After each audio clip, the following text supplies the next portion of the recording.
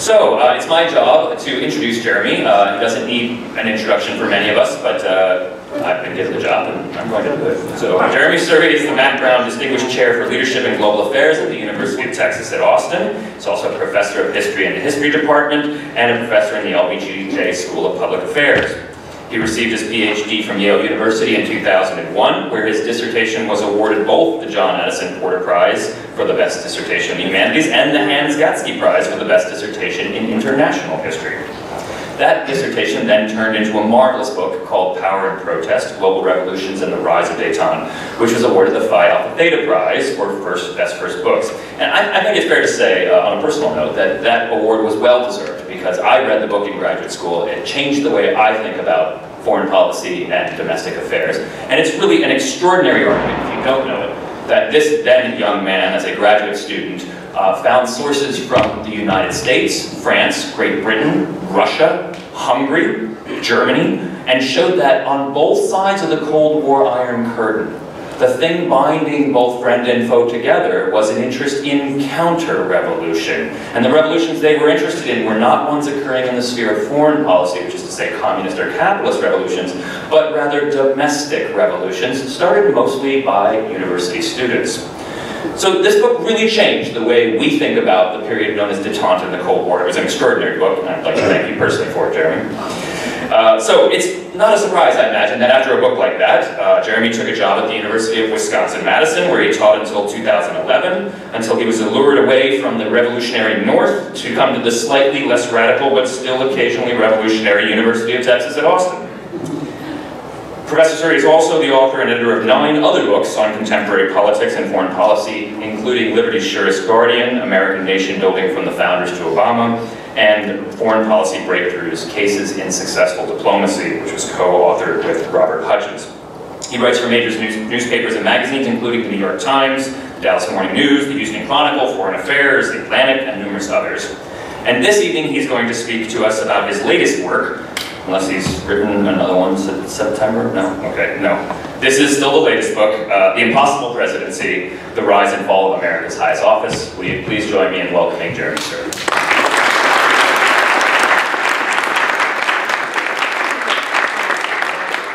I am really happy to have my friend Aaron O'Connell introduce me. Aaron is one of our newest and best hires at the University of Texas. He just joined us. This is your first semester here, right? Correct. It already feels like you've been here forever. Yes, for me too. Aaron does some of the most exciting work on military history, social history, and really America's changing place in the world and the role of the American military as it's changed over time in America's evolution as a society. So we're really lucky to have him here. He's also a dynamic and super teacher. So for the students in the audience, if you haven't taken one of his courses yet, you need to take one of Aaron O'Connell's courses.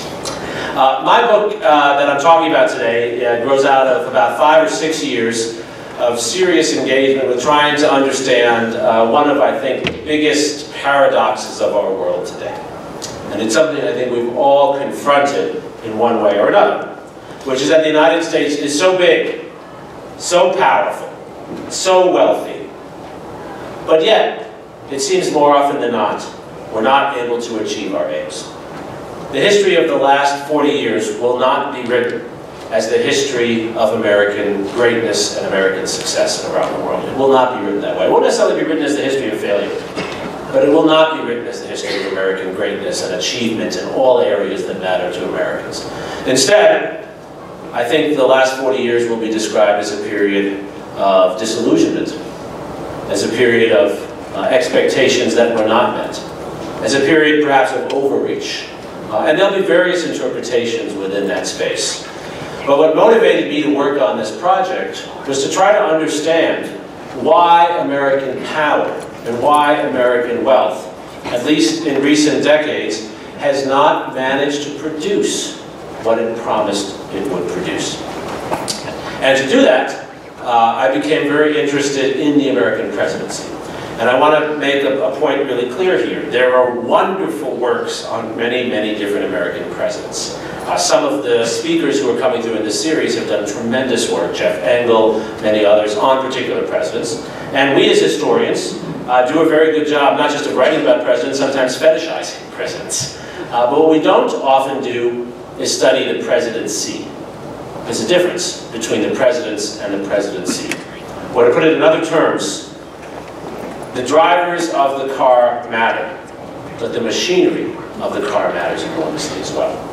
And here's the insight that historians, I think, offer above all else to policymakers and citizens who are interested in the world and interested in policy, but not necessarily interested in history. The insight from history is a very simple one.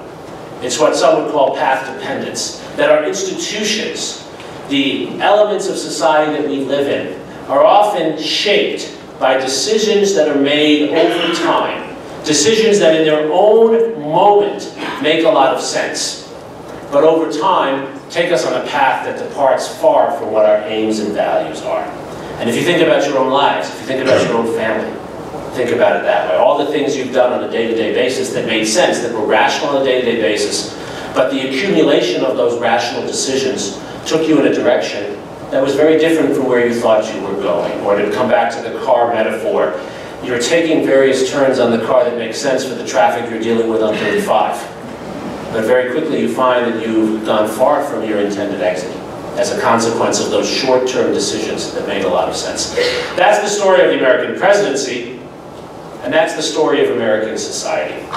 Over time, we have made repeated decisions that more often than not made a lot of good sense for our society. And our leaders have generally been good leaders. But the decisions that we have made in particular moments that serve the interests of those particular moments have over time taken us very far from what we thought our country was about, from what we thought we hoped to achieve, and from, quite frankly, what our interests as a society are. And my study of the presidency is an effort to understand that. This is not just a story of the presidency.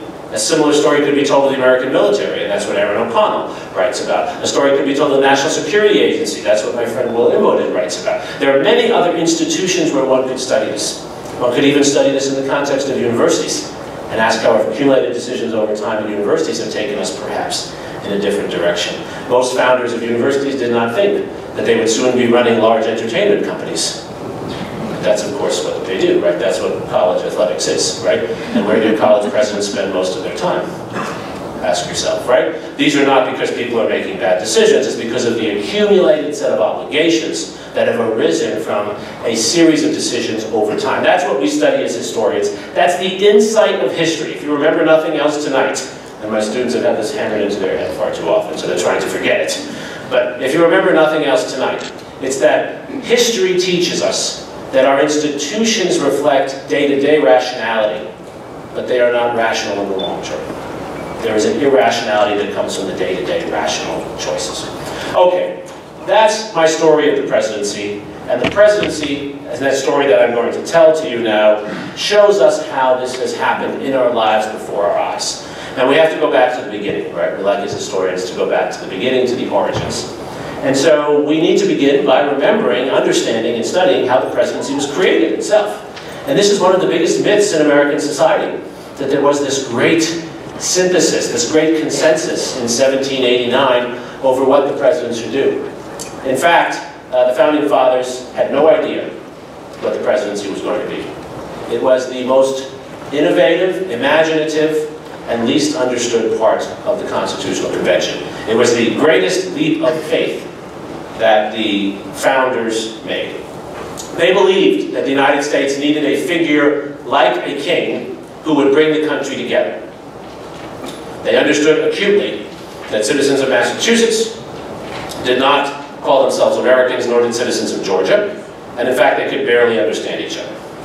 And don't get me started on what people living in Tejas called themselves, right? They understood there was no common Americanness. And they looked to a sovereign, they looked to a king as a figure who would bring people together. But as you know, they were profoundly anti-monarchical. They had seen the problems of degeneracy. Thomas Paine put this very well. In Common Sense he said, the son of a noble is as likely to be a moron as the son of a baker is to be a genius. And he was right, of course. Right? My best students are the children of bakers, probably, right? Especially when they bring me pastries that I like. At least someone laughed at that. They recognized that you needed a figure that stood above party as a king did, but couldn't be a hereditary ruler.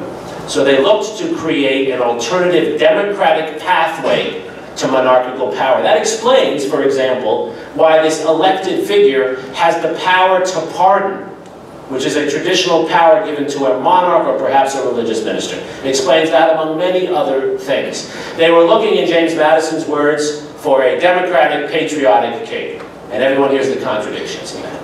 And they never understood actually how that would work. As best as they could, they estimated that the House of Representatives would choose American presidents.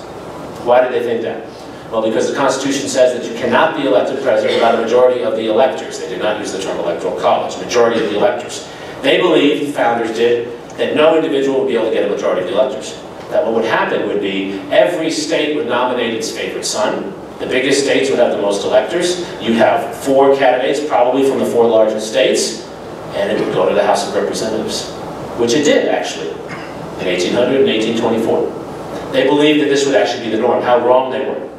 How wrong they were. Article 2 of the Constitution does not tell us very much about how the president operates. And the first point I want to make today, it's this basic historical point about the presidency. The presidency has evolved in the doing. It has evolved over time. It has evolved as the institution has been remade by people in it and people outside of it. It has not been defined by the Constitution. And anyone, after today's lecture, whoever tells you that they are going back to the original intent of the Constitution, they are lying to you. Because there is no original intent there. There is no original intent there on this issue. The presidency was created, as we know it, by George Washington, not by the Constitution. Washington was the only thing they could agree on, that this man should be president, not what he should do. And the real Hamilton-Jefferson debates, which are a bit broader than the show, but the show does a decent job with them, the real debates are over what presidential power should be.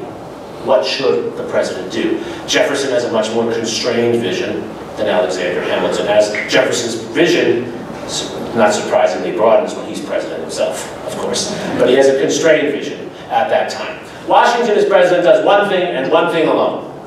He seeks to unite the country. He sees himself not as a policy maker. He explicitly says he is not. He does not see himself as an expert. He doesn't even see himself as a military expert. He sees himself as a unifying figure, as a father figure for this new nation in its birth. And he spends most of his presidency actually doing that, traveling around the country and building what he calls the infrastructure of a common nation for these United States. And that's how people refer to them today, these United States. He spends his time traveling, meeting with people, selling the idea of a United States. And if you read his farewell address, it's all about that in 1796. And he invests his prestige in the support of institutions and plans that will bring the country together. And that is why he supports Hamilton's economic plan. That is why he supports it. The federal government will take over the debts of the states so that there will be a common capital market. And a common capital market will sew the country together. Why did he know this was important? Well, as I show in the book, one of the biggest problems he had as a commander of revolutionary forces was getting money out of the Continental Congress, and he couldn't borrow money because there was not a single capital market in the United States.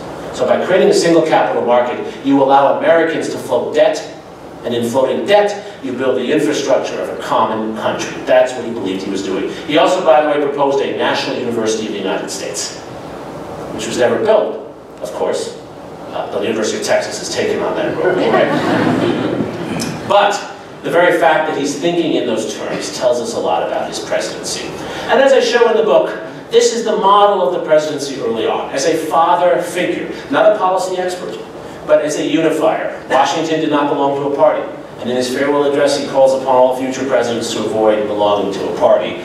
You see how much they've listened to him ever since. I argue in the book that even Andrew Jackson can be thought of in exactly this framework. Jackson sees himself as the father figure for those on the frontier who have been left behind. He is the first populist, and an authentic populist, because Jackson's view is that Massachusetts and Virginia, that have held the presidency, the first 8 presidents, he believes that they have dominated political power, and that Philadelphia and New York have dominated banking power, and those on the frontier have been left out. So he seeks, in his terms, revering Washington, to bring this father figure to the frontier, and he even calls himself the father of the Indians, and his father he's telling him to get off the land. So this is a genocidal, actually, policy toward Indians that's key to what he sees as his fatherly role toward the white settlers on the frontier. And Jackson, above all, is about union. This is very important. He's a defender of slavery, but he banks no willingness to accept anything that runs against the union as such. That's his big fight with John C. Calhoun, in fact. So Jackson is carrying on Washington's presidency. This is the first phase of the presidency, the first 50 years of our country. The president is a unifying figure. And much of the survival of our country is because this figure brings us together. If you look at the literature and the rhetoric of Americanness, it's actually centered not on the policy of the presidency, but the figure that brings us together. The real second phase in the presidency, the transformation of the office that occurs in the mid-19th century, happens with one of my heroes, Abraham Lincoln. You've all heard of Abraham. If you haven't, you can leave now. It's okay. And I do want to say this to everyone in the room. All of us have encountered Lincoln. I've spent a lot of time reading Lincoln. You need to keep reading Lincoln. It always pays off. Good literature is always worth reading. And Lincoln's writing is up there with Mark Twain and Nathaniel Hawthorne. He is one of the great stylists in American history, not just one of the great political stylists. And he proves that good style matters in politics. And it is profoundly humbling, because he had only 2 years of education. We've all been educated far more than Abraham Lincoln, and we do far less with our words. Abraham Lincoln takes the United States into its second phase, and he puts the president at the front of it. And his presidency would be unrecognizable to George Washington. Lincoln not only uses the presidency to fight the Civil War and keep the Union together, he sets out to redefine the meaning of the American economy through the presidency. And this is intimately connected to the way that he views slavery. Why does Lincoln hate slavery? Not simply for moral reasons.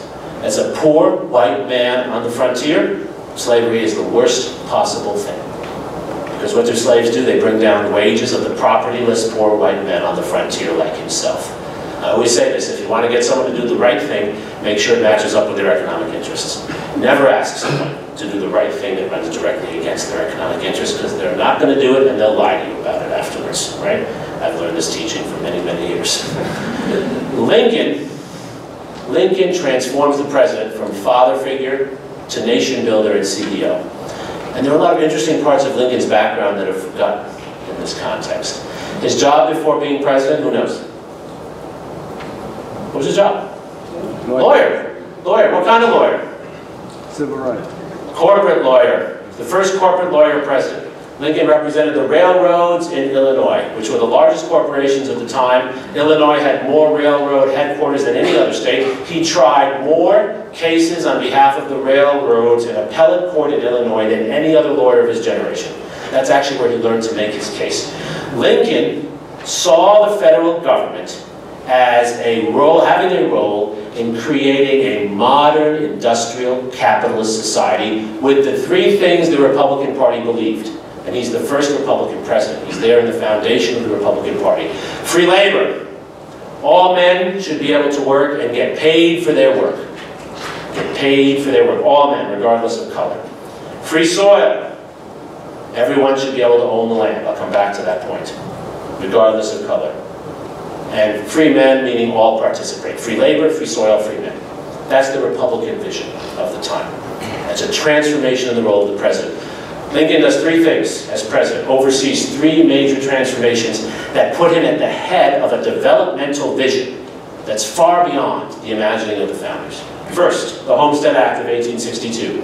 Pushed by Lincoln, it's a Republican piece of legislation, it's implemented by Lincoln. What does the Homestead Act do? It gives all families that work the land the ability to own the land for free. And this is really important. Under the Homestead Act, you do not have to be a citizen. So there are tens of thousands, by some estimates hundreds of thousands, but the estimates differ among historians, of Irish, Italian, German, and yes, Mexican immigrants who become landowners. This is the Republican vision, populating the frontier with people who will work for a wage and produce things from the land. Second major part of Lincoln's program, the moral land grants of 1862. The legislation fails in 1859. Lincoln pushes it in 1862, signs it in the midst of the lowest point of the Civil War. What does the moral land grant do? It gives federal land to the states that the states will convert into cash by selling the land. Cornell University receives a land grant, MIT receives a land grant, University of Wisconsin, University of California, Berkeley, this place in College Station, I can never remember its name, they get a land grant too. The money is used to create a university. What does the legislation say? That the university should be open to all men, and soon women, all men, to be trained in the advanced science and mechanical arts and the liberal arts. And as I remind my engineering colleagues all the time, the term liberal arts is in the legislation. It's there. There is an original intent there. Lincoln believed his role as president was to help other poor white men have access to education, to become better farmers, and to read Shakespeare. How did he learn to write? By reading Shakespeare and reading the Bible. Lincoln as president is making that happen, using the power of the federal government, using the power of the presidency. Third thing he does, he creates the first major subsidy program, and it's a program that historians like Richard White have disentangled and pointed out actually created a lot of corruption. But it's a major subsidy program for whom? The railroads. The railroads. To create more railroad development. From 1860 to 1890, the United States builds more railroad stock than any other country in the world. That's amazing if you think about how we don't use railroads today. And the Transcontinental Railroad, completed in 1869, after Lincoln's presidency, really signals Lincoln's major achievement. Everyone knows what it is, right? Chicago pizza. Chicago pizza, right? Why does the pizza in Chicago get so high? It's because of Abraham Lincoln, right? The railroads bring in more wheat, more dairy, and more pigs to Chicago than to any other city in the world. And the Jewish butchers in Chicago slay the pigs, dry it out, and put the pepperoni on the pizza. And that's how we get pepperoni pizza. That's exactly where it comes from, in fact. So next time you eat that, think of Lincoln. It's a fundamental transformation in what the presidency does. The presidency has gone from being a father figure to being a CEO, an economic development agency for the country. And that's exactly how Republicans talk about it at the time. Theodore Roosevelt carries this vision forward. What Theodore Roosevelt does, and I love writing about Theodore Roosevelt, talking about it, I'm not going to say too much now, we don't have that much time. But what has to be said about Theodore Roosevelt is he takes this vision of economic development and adds to it a deep belief in knowledge and expertise. Theodore Roosevelt is all about bringing the best knowledge together with the best economic power and using the presidency to make the economy work even better and to take it global, which is why he supports the Panama Canal, why he supports imperial adventures overseas. He buys into a lot of the racism of his time, but he also believes, whether naively or not, in the liberatory possibilities of economic development, and the president's taking a fundamental leading role in that. So he's a continuation of Lincoln's presidency. The third phase in the presidency, the third phase of the rise of presidential power, the changing of the office, and notice how far we've gone from the Constitution, is the presidency of Franklin Roosevelt, who is in many ways my hero, but also the tragic figure in the book. He gets to be in the middle. In all of my books, the middle figure is the tragic person. So I only have 2 kids, not 3, because we're not in the middle. What does Franklin Roosevelt do? He, in coming from the most elite of backgrounds, right? If George H.W. Bush was born, as Ann Richards said, with a silver foot in his mouth, FDR was born with a whole China set in his mouth, right? I mean, this man was the elite of the elites. But he recognized from his own suffering as a polio victim, he recognized how much of one's life is not controlled, how much is beyond our control. And he recognized something else, which I think is one of the most important historical insights we all need to carry with us, which is that capitalism produces enormous wealth. I'm a capitalist. But it also produces losers. There is no capitalist society that has ever existed that I've studied where there weren't large numbers of people who suffered while others did very well. And those who have suffered are often suffering for reasons that have no cause in their own behavior. Which is to say, all of us with a couple of turns in our lives, a couple of misfortunes, could be somewhere else rather than here. Roosevelt, I think, we never know for certain, Roosevelt, because of his own suffering with polio, recognized that. That if he hadn't gone to that one school and been exposed at that one moment, he wouldn't have had polio. And all the people he had to spend time with in Warm Springs, all the polio sufferers, it changed his view. As President Roosevelt wanted to be a father figure, he pushed for economic development. That was his solution to the New Deal. But he also made the presidency into a healer for the country. And this is why being a historian is so much fun. Because I've read, as many others in this room have, thousands of oral histories from this period. Here's the interesting thing about Roosevelt. Those who loved him and those who hated him, he was ubiquitous. He brought the presidency into their homes through using the radio, but also through empathy. And boy, oh boy, there's a lesson we've forgotten. Leadership is not about telling people what to do. Leadership is about connecting with people, empathizing with them, and then encouraging them to help themselves. That's what Roosevelt did. Those of you who have been unfortunate enough to be in my classes, I make you listen to some of Roosevelt's fireside chats. This is what you hear him doing. He explains people's pain. He validates. He legitimizes it. There are no winners and losers in Roosevelt's world. There are no little rocket men, right? He speaks to people directly, makes them feel he cares, and empowers them to work with others to help themselves. The two examples I use in the book, one is from Saul Bellow, one of my favorite novelists. Saul Bellow was a Russian Jewish immigrant to the United States who grew up in Chicago. Growing up in Chicago, Bellow thought all politicians were crooks, and that has not changed, of course, in Chicago. My wife's from Chicago, right? The general rule is mayor of Chicago, governor of Illinois, jail. That process, right? 4 of the last 6 governors, I think, actually, right? What Bellow says is that he heard this man on the radio with this funny voice, and he didn't always understand what he said. This man spoke to him. Roosevelt was the first politician who spoke to him. Another man who said that was Ronald Reagan. You might have heard of him. Ronald Reagan's second to last speech as president, he goes to the FDR library and talks about how Franklin Roosevelt was his hero and how Franklin Roosevelt, quote, saved my family. He learned to communicate from Roosevelt. More than that, when his father, Jack Reagan, lost his job as a shoe salesman, it was a Roosevelt agency that gave his father hope, that gave his father a job. His father actually, by 1935, was working for the Works Progress Administration as what we would later come to call a community organizer. Jack Reagan actually was given money by a Roosevelt agency to organize people in Dixon, Illinois for public works projects. That's a community organizer, ladies and gentlemen. Isn't it ironic that Reagan's father and Barack Obama had in some ways the same job? The argument is that Roosevelt made people feel that their pain was not theirs alone, and that they could work with others. His economic policies did not always work. His military strategy had many problems for a long time. But in bringing people together, in being a healer, an empathizer, he brought the president into people's lives, and he did it with an authenticity that had not been seen before. So you have 3 phases of the presidency there. The institution changing to serve different needs, and leaders making those changes happen, to go from father figure to nation builder to empathizer and healer. But that's also the beginning of the end. Roosevelt's a tragic figure, because Roosevelt takes on these responsibilities, as so many of us take on responsibilities, at a moment when the demands begin to skyrocket. By the end of World War II, I don't think we've fully come to grips with this. By the end of World War II, when Roosevelt dies, he is not only expected to do this for the United States, he's expected to do this for much of the world. In fact, he has made that claim.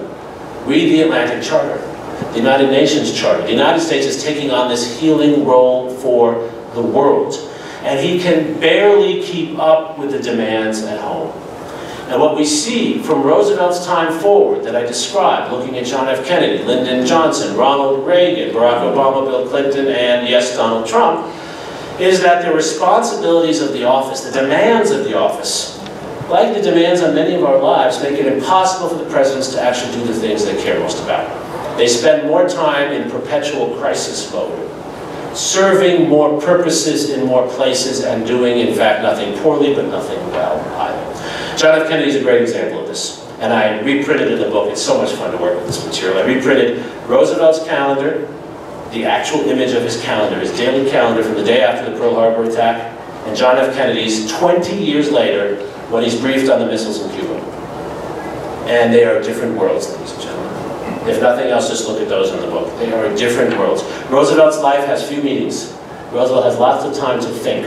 Roosevelt brings people together. Roosevelt has time to focus on a few issues. He's got lots of responsibility, but they're chunked into few issues, and he has time to lead. John F. Kennedy barely has time to get into the meetings where he's going to decide whether to blow up the world. And when he comes into those meetings, those who have been there before him have already set the agenda. He finds himself working to protect his own power against staff members and others who are making fait accompli decisions for him. This is his problem with the military, that they're actually already going down a path before he's even come into the meeting. He's running in from something else. He's not prepared to deal with that. He finds himself in a reactive mode. He says by the end of the Cuban Missile Crisis, we cannot do this again. We cannot do this again because it's so dangerous, but also because we don't have the energy, even though the government and the staff has grown so large. Lyndon Johnson falls into this as well. You all know this story. No one cared more about dealing with problems of poverty and civil rights in the United States post-World War II than Lyndon Johnson. To this day, he's still done more for American civil rights post-World War II than any other president. But yet Johnson finds himself, during his time in office, spending more and more time on the things he cares least about, the biggest one being Vietnam. From 1964 on, he makes it quite clear he has no interest in Vietnam, does not want to be in Vietnam, but he's afraid to get out. Doesn't feel he can get out. Presidents are not supposed to withdraw from communist conflicts. They're supposed to win them. So you have to stay in. And he finds more and more of his time going into those kinds of commitments, not the things he cares most about. And his commitments in the things he cares least about will delegitimize his commitments in the things he cares most about. This will continue, even with Ronald Reagan, who recognizes this problem, who sees that the presidency is doing too much. Reagan will try to step back, but as I show in the chapter, he will continually find himself being pulled into more and more things. Iran-Contra is the best example of that. There are a lot of good things Reagan does, by the way. He's not a failure, but there are also a lot of bad things that happen. Iran-Contra is the best example, and he probably should have been impeached for this. What happens with Iran-Contra? Well, Reagan is firm. We don't negotiate with terrorists. You really believe that? Reagan is also firm. We follow the law. Tells his administration time and again, when Congress passes the Boland Amendment that says you don't need the Contras, Reagan intends to follow the law. He really does. But at the same time, Americans are being kidnapped in Beirut and elsewhere, and Reagan feels enormous pressure to get these Americans released. So he's told his staff, don't negotiate with terrorists. But he's also told them, do what you need to do to get these terrorists released. The government's doing two separate things at the same time. Two separate things. Not dishonestly, two parts of the government are doing two different things. Same thing with the Contras. Reagan tells his staff, don't break the law, but aid the anti-communist forces, who are the Contras. And so one part of the government is following the law, another part of the government is aiding the Contras. The size of the government and the range of responsibilities and demands and stakeholders leads us to do contradictory things. Here's why Reagan should have been impeached. When he finds out about it, which he does, he covers it up and lies. And why do we have more cover-ups over time? Not because we have worse leaders, but there's more to cover up. There's more to cover up. We're doing more things we shouldn't be doing, and so we're covering them up day and day and day after day. That's the problem with the presidency as we see it. That's why Donald Trump was elected, I argue. That's the epilogue of the book that I had to rewrite after November 6th, 2016. That's why Donald Trump was elected. Americans are not dumb. I think American voters are very smart. And not all American voters, most of them. American voters are smart. And they recognize that the presidency was not fulfilling its promises and purposes regardless of who was in office, from George W. Bush to Barack Obama. And there are many people who voted for George W. Bush, then Barack Obama, and then Donald Trump in parts of northern Wisconsin and Michigan and elsewhere. And they're not dumb people. And by the way, they're actually not racist people. Right? I know many of those communities.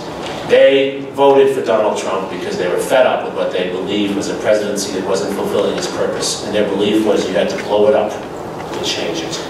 The problem is that that's destined to fail, even if Donald Trump were trying to do what he promised to do, because the problems are not about the driver of the car. They're about the machinery. You can't say you want the office to operate better, but do all the things it's always been doing. You can't say you want less government, but take your hands off my Medicare and Social Security check. You can't say you want lower tuition, but then cut all funding for universities. You can't say you want everyone to have health care, but then not in any way create a basis for costing and rationing health care. You can't do those things. They're inherently contradictory. And the presidency has been trying to do all of them, failing, and simply putting someone else in the driver's seat is not going to change that. And isn't that why we're stuck where we were with health care before? Isn't that why we're stuck in all the same places? And instead, the president now has to create issues like players kneeling in the national anthem to distract us from the fact he can't do it. That the problems are structural in our society. You see, we don't have too much government or too little government. That is a wasted debate. We have unfocused government. There are areas where we need more government, and we could disagree on what they are. But I would think in the environment, I would think in healthcare, there are a number of areas where we need more government. And there are a lot of areas where we need less government. Bathrooms, less government, please. Right? Areas where we need more government and areas where we need less government. More or less depending on the issue. We need a focused discussion of what sociologists call the functional purposes of our institutions. And my book is about how we lost our way because our institutions functionally served their purposes for 150 years, but after that point, the path they were on took them in a direction of accreting more responsibility, but actually performing less of the functions that the people of the United States need. Americans want more economic opportunity, they want better health care, they want a better environment, they want better education for their kids, right? Everyone says that. And they're frustrated that our government is not doing it, and it's not failing to do that because bad people are in office, though that could be a problem too. It's failing to do that because the structure of our government no longer serves those purposes. So my book is a history of how we came to this point, and as my wife would tell you, I'm much better with the problems than the solutions. But I close the book, and I will close briefly now, briefly intentionally, on a few pathways to think forward about this, right? First point, if what I'm saying is right, and I think it is, I'm pretty sure it is, if it's right, we need to actually have a discussion about our institutions. We have to stop fetishizing our Constitution. I'm a deep believer in the wisdom of our founders. And the wisdom of our founders is that their words were not going to determine the next 250 years. They were wise, humble people, much humbler than the people who claim to speak for them now on both sides of the aisle. We need to have a discussion about how our institutions should be reformed, and all of us in this room need to lead that discussion. We spend far too much time kvetching over who's in office, not talking about how the offices can be changed. We need a burst of what Theodore Roosevelt called institutional dynamism. He changed the way the civil service operated. It used to be 25% of civil servants in the US were illiterate. They were just appointed as political friends. He created the first civil service exams, changed the way the civil service operated. We need to have that discussion. We need to teach institutions. We need to talk about this, and most important, we need to choose political leaders who will talk about this, who have experience. My book, I think, shows above all else, you cannot improve our society if you come into office and have never actually been in public service before. It is a totally different entity. You don't have to have spent your whole life in public service. But I don't want a doctor who's never operated before operating on me. I don't want a pilot flying a plane who's never flown a plane before, right? I don't want a president or a member of Congress who's never bothered to be involved in public service, because they won't understand how these institutions operate. They won't understand how the sausage is made. They can't reform. So we need people who actually have inside knowledge, and we have to start valuing that. This fetishism of outsiders is totally ridiculous, actually. Ridiculous. Second, as if that's not controversial enough. Second, we need real knowledge. We need facts. Jefferson says this. Democracy is based upon the presumption that people can study the issues and make rational decisions based on their study of the issues. And Jefferson did not believe that people would all go to university, nor did he believe that they would all become experts on the issues, but he believed that they would have access to faithful information, information they could trust. There's no such thing as objective information, but there's information that's produced with the intention of being true, and there's information which is not produced with the intention of being true. And we've always had false news, fake news in our society. The William Randolph Hearst papers, the yellow journalism of the late 18th century, this is not new. There's more of it today because of technology, but also, ladies and gentlemen, what we haven't talked about is that we have singularly underfunded the sources of news key to the truth. From the early 20th century on, Americans invest more than any other society in creating institutions like the legislative review bureaus of many states, judicial expertise, organizations later called things like the Government Accounting Office and others, and universities. And let me make this as clear as I can. I've spent the last, well, longer than I want to admit in university. I've spent my whole life in universities, right? There's a lot of difference of point of view, and there tends to be a left-leaning bias among faculty and most students in universities. But the vast majority, with very, very few exceptions, of scholars I have worked with in my career at 5 universities are doing what they do to pursue the truth, not to propagandize. Universities are not Fox News, nor are they CNBC. They are institutions with people who devote their lives to the pursuit of truth. That doesn't mean they always get it right. But that information is much more reliable and valuable than information that's produced based on revenue. I'm not against revenue-producing institutions producing news and knowledge. They have a right to do that. I believe in almost an absolutist on free speech, and I believe anyone should have the right to come up here and speak. But we need to fund the pursuit of real, truthful information. We have underfunded that. And by the way, it costs next to nothing. You don't like NPR? Let's have another one. That's like 1 aircraft, right? They're talking about defunding the NEA. That's 1/10 of 1% of discretionary spending. It's ridiculous, right? Funding knowledge is the cheapest and most valuable thing to do, and one of the ways to get through the problems we're in today. Okay, third and final solution that I offer, the one that will never happen, but that should happen, you heard it here first, or you read it first, whatever, is that the presidency is too much for one person. It's become too much. The founders believed it was doable for one person because it was small. It's become too much. It's become too much. And I'm embarrassed I didn't know this till I was deep into the book and actually opened my eyes, and I'm supposed to be a comparative political scientist, historian, right? I looked around and realized, my gosh, we're the only major democracy now that invests all this power in one person. Germany, France, India, they split the executive in different ways. The Bundespresident in Germany does things different from the French president, and the French prime minister has different powers from the Bundeskanzler. The Indian president or Indian prime minister have different kinds of powers. Every society splits it differently, but we're the only one that still does it with one. So we're the biggest, and yet we think one person should do it all in the executive role. It makes no sense. Presidents are overwhelmed. They come into office and they're overwhelmed by the amount of information before them, and they basically, as I think I show pretty clearly, spend most of their time just kicking the can down the road because they can't get their arms around the issues. We would be well served to actually think about splitting the office. Every business I know, every major corporation has a CEO, some have a president as well, they have a board, they have a CFO, they have a COO. Universities have presidents and provosts and thousands of other administrators who do things I don't understand. Why don't we think about the presidency in those terms? Why is it just one person? And here's the thought experiment I'll leave you with. Imagine tomorrow you woke up and like all of a sudden, you know, the sun shined on us here.